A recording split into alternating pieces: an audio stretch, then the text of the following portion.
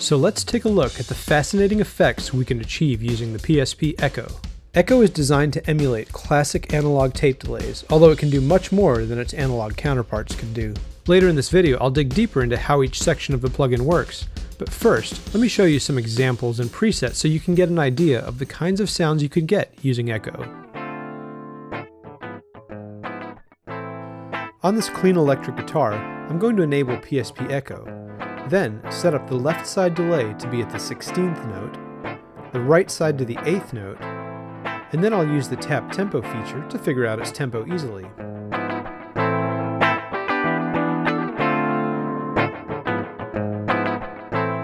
Now, with my feedback set and some filters applied to the delays, I'll turn up the wet signal so you can hear this beautiful delay space around the guitar.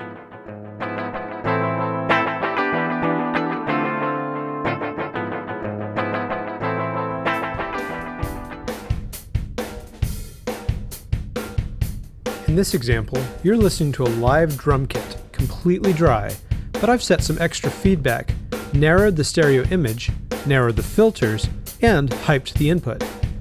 Have a listen to what these drums sound like through the PSP Echo now, set to 100% wet.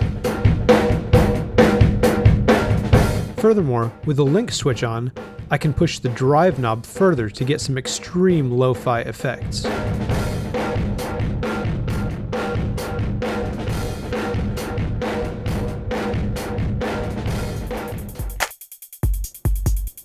Here, I've got an R&B drum loop playing, and I'm going to pass it through PSP Echo with some extreme drive settings to emulate fully driven analog tape saturation.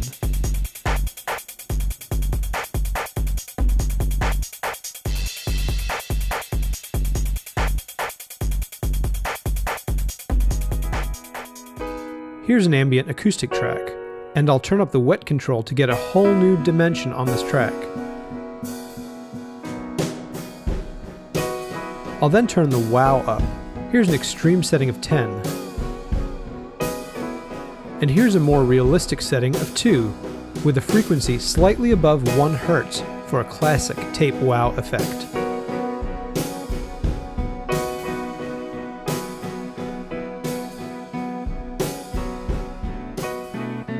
Here's a dry electric guitar.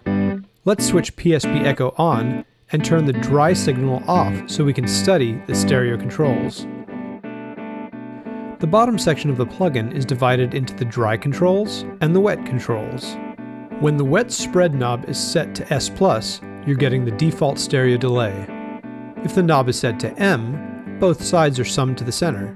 If the knob is set to S-, the sides are reversed, with the left side delay going to the right channel and vice versa.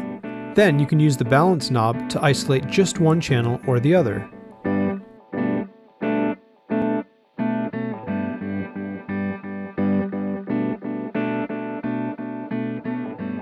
Then you can bring the dry signal back in and mix to taste.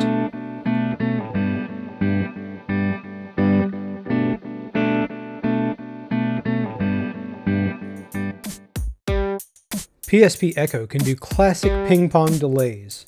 In this example, my dry guitar is playing a single note on beat 1 of every measure. Let's bring up the wet signal of PSP Echo, and you'll hear the guitar echoing at the quarter note on both sides, with some feedback. Adjust ping-pong to +3, and now the guitar is going to start to ping-pong from side to side.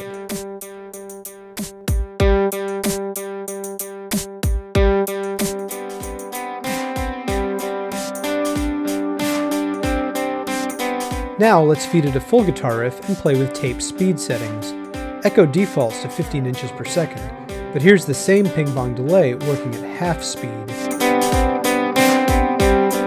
And here's the same ping-pong delay at double speed.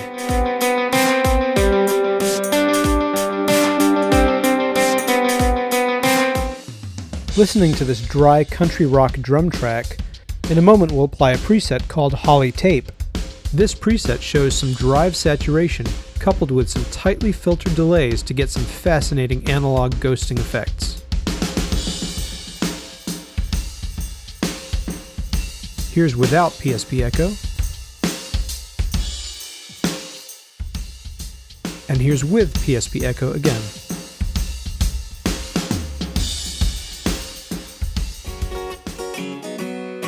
Here's a dry rhythm guitar part, and I'll apply the uneven preset, which utilizes all time and pan spreading effects to give us a nice, thicker guitar texture.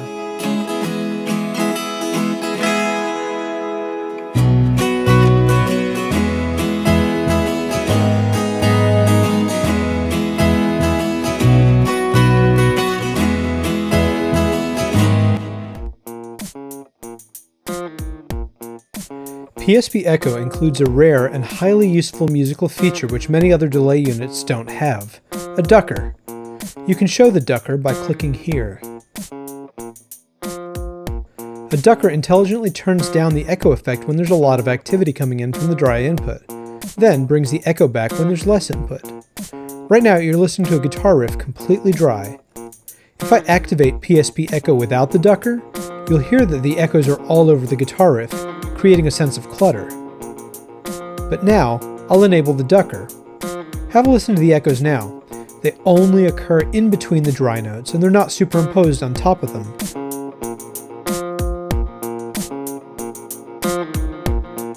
Here's without the ducker.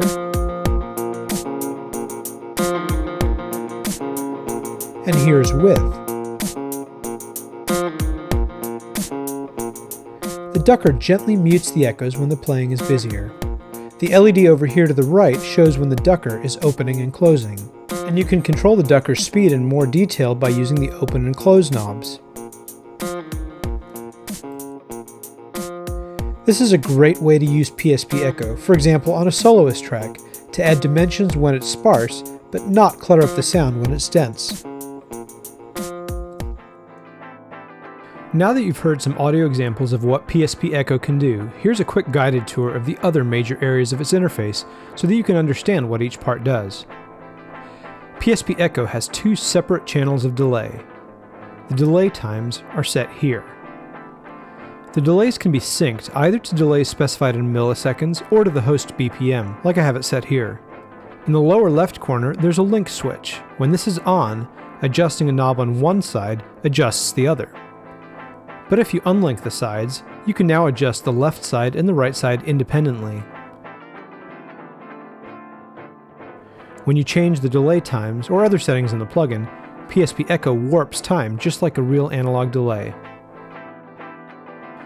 The feedback knob on each side causes the delay to feedback into itself, producing more delay repetitions. You can use the feedback pan knob to send the feedback signal into the same channels, or both channels, or opposite channels.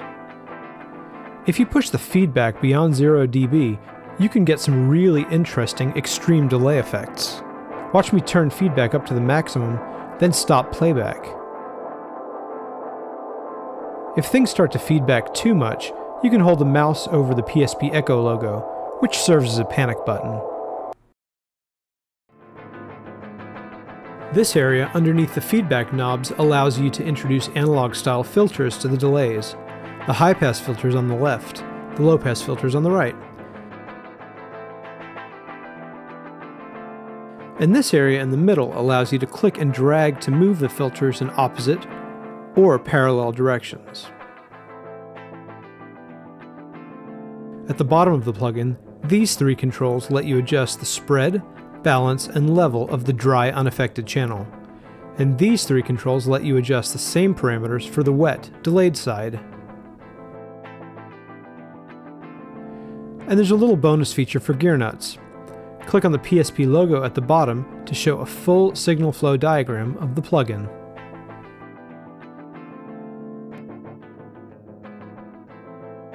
And that's an overview of PSP Echo, a versatile and high-quality echo processor inspired by some classic analog tape delay units.